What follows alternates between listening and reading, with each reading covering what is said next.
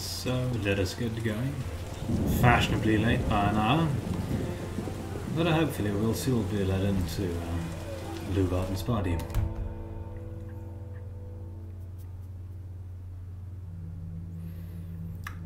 Something's up with the loading times. They weren't like this before. The in-game rain, terrain, the fact that the trade quarter has a bunch of stuff going on in it. I don't know. Or maybe my computer is just starting to show signs of needing a good old round of cleaning. So I did actually investigate it a bit earlier, recently, and discovered, it could really go for a cleaning. But that'll happen soon. Yes, it will happen soon. Let us see. What brings you here? Sure how all the peasants are just yelling at us. A new narrow code. Also full of NPCs. Well, not being shown the corner this time, that's alright. Be nice. Okay, so he's not guiling it, he wants us to be nice. Let's go and be nice.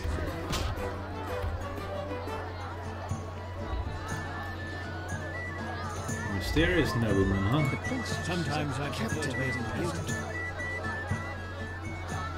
Look, sound like Abigail, but that's for my companion.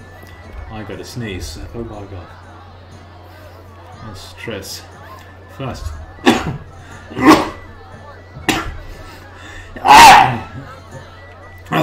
There we go. Here we are. Wipe that frown off your face. You'll be fine.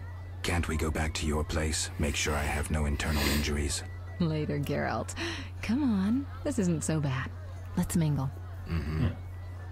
Those damned elves are the worst of it. So maybe meet someone Everybody interesting. knows elves are scum. I run into one, I'll have him impaled. He's liable to enjoy it.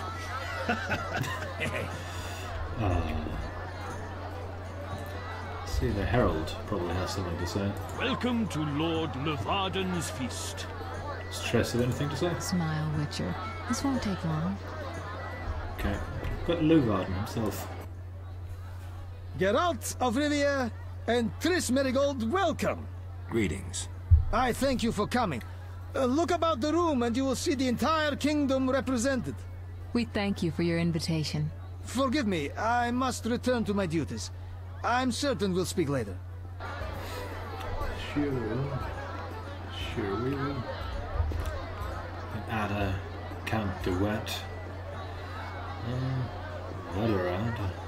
He's known. Is that taller? Yeah. Let's see. These seem to be the most interesting ones, so let's go for Leuvaarden first. Geralt, allow me to introduce Burgomeister Velerad. Charmed. Greetings. It's been a while. Velerad is King Foltest's right hand. No need for formal introductions. If you wish to open a factory or a shop, kill a monster, or petition the king, you must come to me. I'll remember that. Excuse us, Burgomeister, but we need to say hello to the other guests. Can I hand in the quest things now? The remaining guests are in that room. We've got an entry on him. He governs Vizima, the capital city of Temeria, in Foltest's absence. Velerad holds the highest authority in the city. The Burgomeister knows me from long ago, since he was the one with whom I negotiated the contract for lifting Princess Ada's Striga curse. Although I don't remember Velerad, I have a vague feeling that he has grown old and taken to drink since we first met. People say that Velerad has lost his authority, and doesn't run the city as efficiently as he used to. Who's this guy?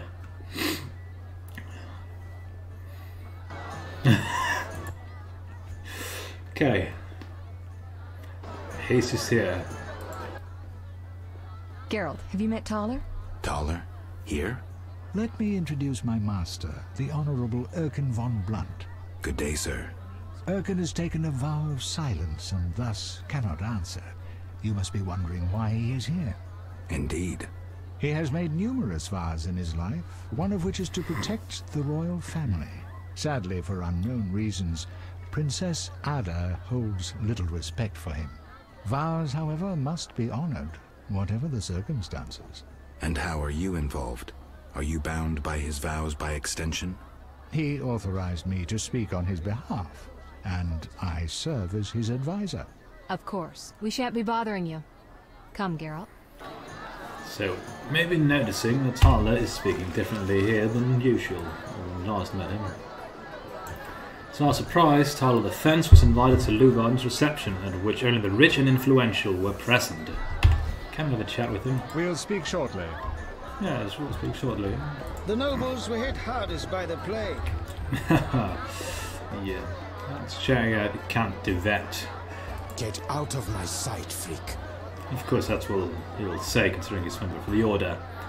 And de Vet, I'm fairly certain that a prominent character in the books had that surname too. And he was an interesting fella. Milady, allow me to present the sorceress Triss Marigold, and... Duet, I know who stands before me. We know each other, do we not, Witcher? One could say so, Princess. A princess indeed, though I do not always feel like one. So many duties. You could not imagine, Witcher. Why do you stare? Is my dress displeasing? Forgive me, my lady, but even the finest dress would pale in comparison to you. I see you still wear the gemstone with the inclusion. The curse. Let's see. Top one is obviously flirting. And let's consider the circumstances. There's a Knight of the Order standing next to her, and he sounded Nilfgaardian, or at least not from Temeria. Even though, so far, Temerians have been both American and English. So, but no, he is most likely Nilfgaardian, because de Vet, or de Vet, was also a Nilfgaardian in the books. And a pretty interesting fella. Just can't remember much about him at this moment in time. I need something to jog my memory, but let's go for the gemstone, the curse, considering that's probably what Geralt and his autism would notice first. I see you still wear the gemstone with the inclusion. The curse. Shut your filthy mouth, mutant.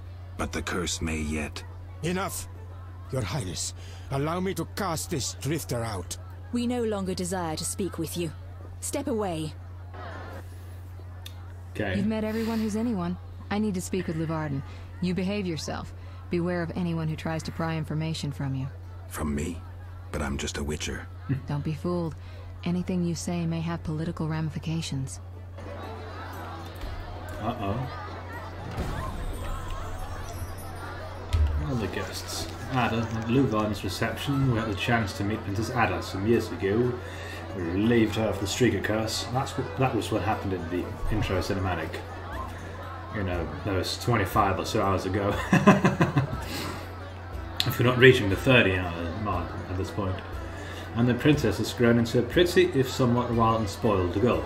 Yeah, had we done the other option, de Vet or de Vet, would probably have gone, "Shut your filthy mouth, mutant!" as well. So, Hawkstein. First time since we arrived at Camorhin, saw a truly happy man. Daughter tower in the swamp stood wide open. Hawkstein was as delirious as drunk as a dwarf. Count de Vet at Leuvaarden's reception. He hails from Nilfgaard, belongs to the Order of the Flaming Rose, and advises King Foltest on behalf of the Order. He is exceptionally loathsome and arrogant, and he came to hate me from the moment we met. De Vet arrived at the party in the company of Princess Ada. I sense there is something going on between them. It's interesting that a Nilfgaardian would be a member of the Order. But, can we chat with this guy now?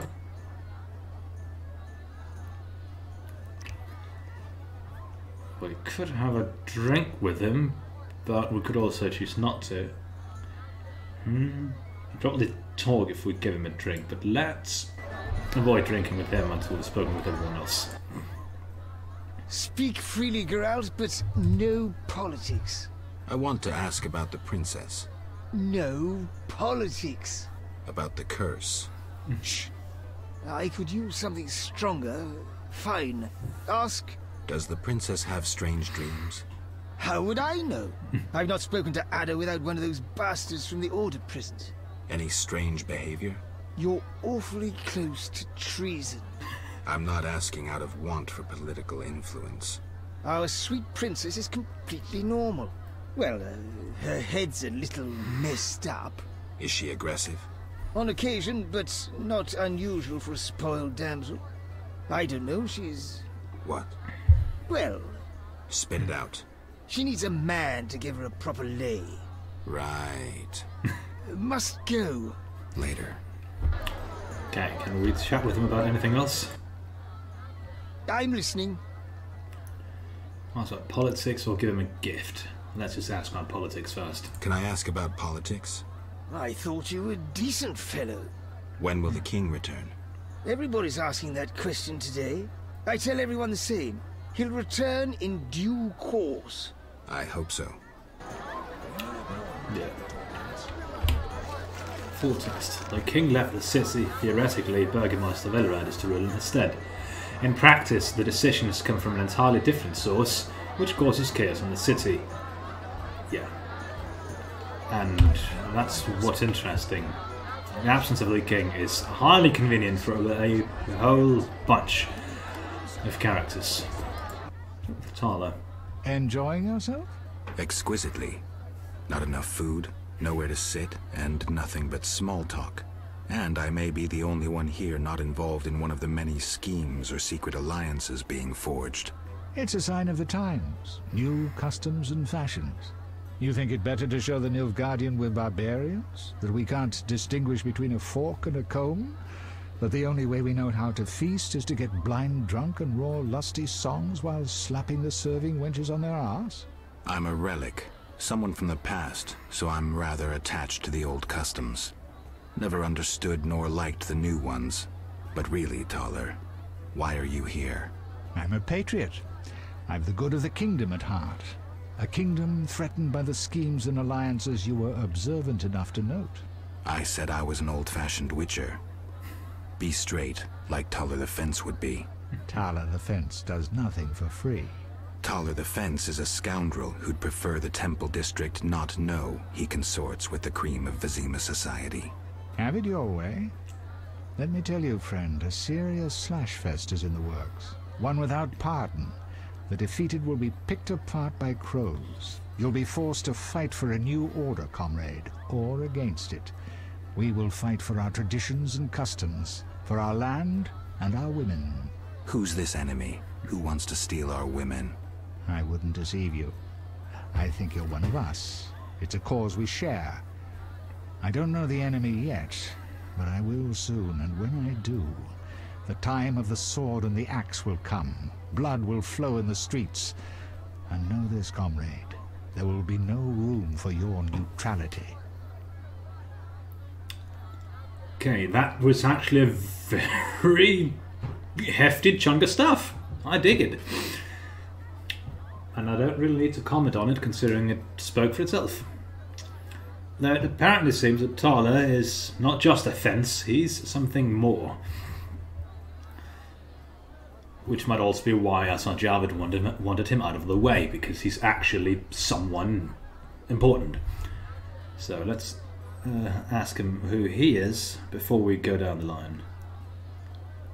Who exactly are you? And be straight with me, comrade. Temerian intelligence. I execute the king's direct orders. I find traitors, rats, and foreign agents. I'm a spy. A highly placed spy. I can't deny it. May I ask a personal question? The amphibians you're after, are they a personal matter or an ideological one? It is by all means personal. But now let's think about it. If the game is smart, it'll allow us to lie. If it's not so smart, it won't.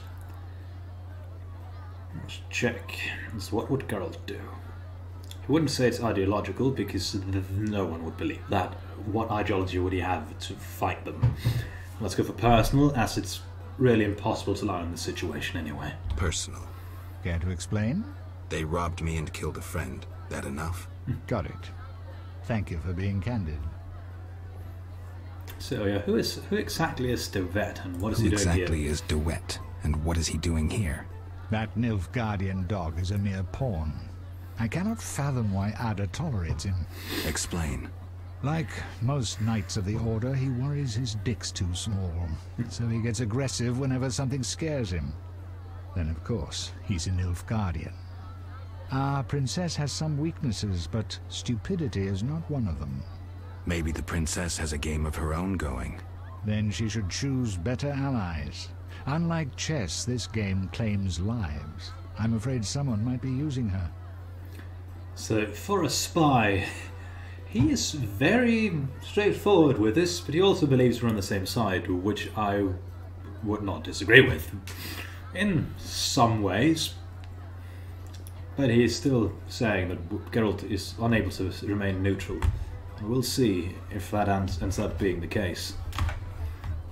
But so far the choices apparent to us are between two groups of extremists. Neither are all that sympathetic, really. She'll have their reasons, and those reasons are grounded in something. Sorry. But their methods are extreme, as well as their beliefs. So let's ask about Leuvaarden. Is Leuvaarden somehow involved? I need to get Erkin a private meeting with him. At present, his intentions are a pure riddle. To me, too. Really? What do you mean? Your friend seems to get along famously with Leuvaarden. For two strangers, they certainly have much to discuss. See for yourself. I trust Triss. I suppose you know her better than I, but don't say I didn't warn you. Regarding Leuvaarden, we know he heads some transnational organization of merchants, bankers, and other wealthy folk. Make what you will of it. So he has his fingers deeply embedded in just about anything. And Geralt trusts Triss. This is saying that to end the conversation, or he means it. By all means, my only reason for distrusting her is that she's colluding, still, with the Lodge, but Geralt doesn't really know about the Lodge, but he knows that she's up to something, but she is still of his original close circle from before his amnesia, so by all means, we can trust her. 90% of the time. 80%. Well, from Geralt's point of view, maybe 70. But again, I, as a player, am also biased because of my interpretations of the books. Or rather, interpretations of events, where if you interpret them differently, you're misinterpreting them, really. But no, let's ask about the third one. Why do you want to draw me into a game that doesn't concern me? This game concerns you more than you imagine. You mean to tell me you're not interested in the conflict between the Order and the Scoia'tael? You mean to tell me you don't care? What about your lover, Triss Merigold? That's private. I want to destroy Salamandra. That is my only objective. Salamandra has a patron. Someone in this room, or one known here. You're up to your ears in this, Wolf, whether you like it or not. Okay. Excuse me for a moment. We'll talk later. This is looking personal for us. Let's just save the game because we've done a good chunk of stuff. Devat turned out to be the sworn enemy of Thaler, the chief of Temerian intelligence service. Makes sense considering he's from a foreign and by all means hostile nation. But we also got more Thaler knowledge, didn't we? I certainly did, just need to find him. Where is he? Am I blind? Yes, I am. Okay. And our quest, our identity. It's been personal for us. Talk to other guests. Those two probably lead to ending it, so let's chat with Devet if we can. Get out of my sight, freak. The princess? Witcher, you may approach. Duet, fetch me some wine. From that page boy at the end of the room. Your Highness. We may speak freely now. Geralt, tell me about witchers, and please, don't hide behind your code. What are you asking, milady? What is your view on politics? To me, politics is like an encounter with a lover. Would you agree? Not entirely. The similarities are evident. I am impressed by the comparison. Have you ever tried your hand at the fine arts? Yes.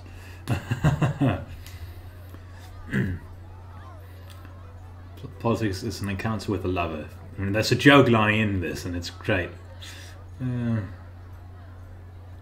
The similarities are evident. The similarities are evident.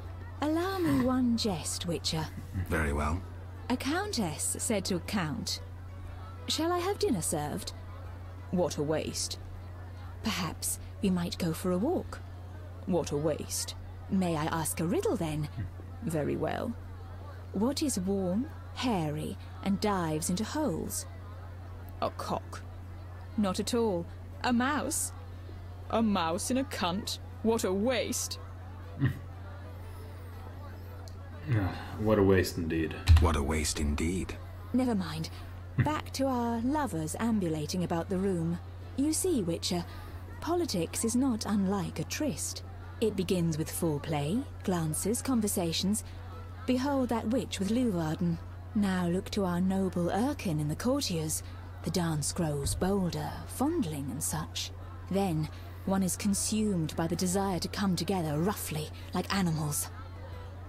Finally, one is left with sad, passionless copulation. Leuvaarden duet, for instance. Excuse me, Your Highness. Sore throat. We are adults, Geralt. We both know the desires of men. Not all men. I have no desire to meddle in politics, for instance. Oh my god. You may be right, Your Highness. Power, sex, power. They both come down to one thing. Fucking others. Both are good.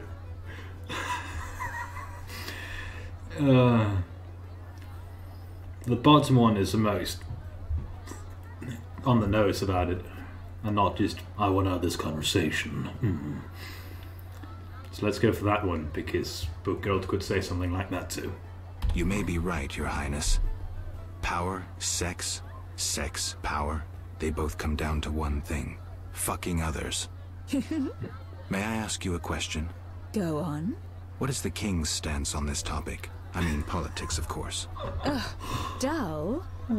I have grown hungry, and there is naught worth eating at this feast. I tire of partridge tongues and caviar. What do I most desire? I have it.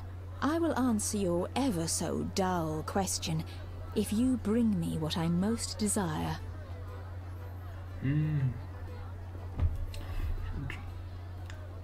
Sure. I shall return shortly, Your Highness. And watch. Leuvaarden about her tastes. First, let's do this one. Call me paranoid, but I'm listening.